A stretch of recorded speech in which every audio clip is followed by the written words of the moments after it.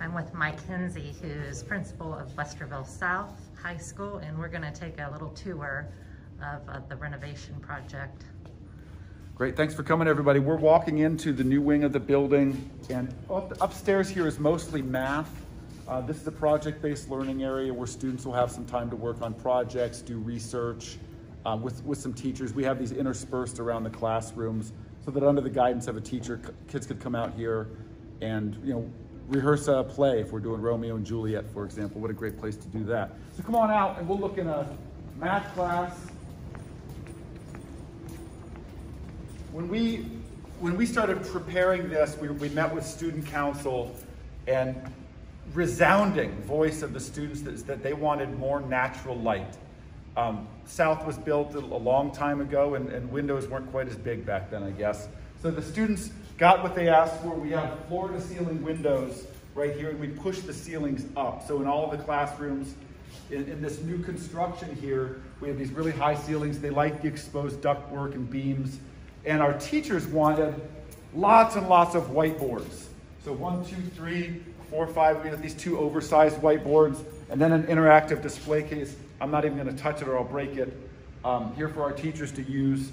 We've got pretty standard student desks. Both our students and our teachers said that these were normal. They like the square desks, but they can be moved around a lot easier, and the chairs are a little nicer, a little more comfortable than what we have now. So really, really big space, some built-in storage in the back, and what I like the most is what our students wanted, and that's these big, huge windows. So we'll walk and just look at another classroom maybe. So down the hallway we have wider halls and colors.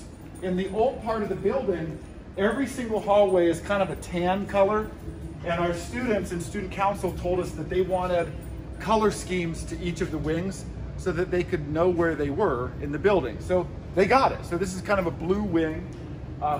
We've got these open spaces with another skylight up above.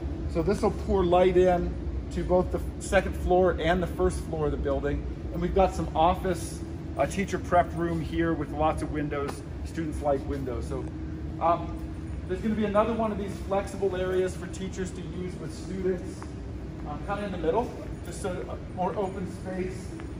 And then we'll look at one more classroom. So another typical classroom here.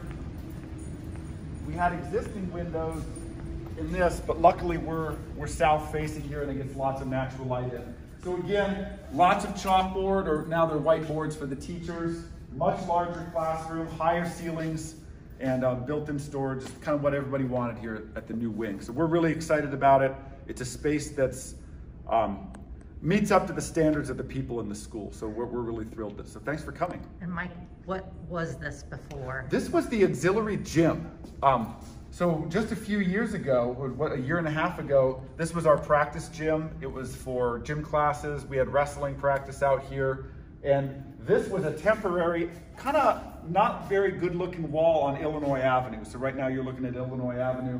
There was that big ugly temporary wall, and you could see through parts that had holes in it. It was pretty bad. So we put up a nice brick wall on the outside and turned it into 22 different classrooms. Okay, thanks Mike. Thanks a lot.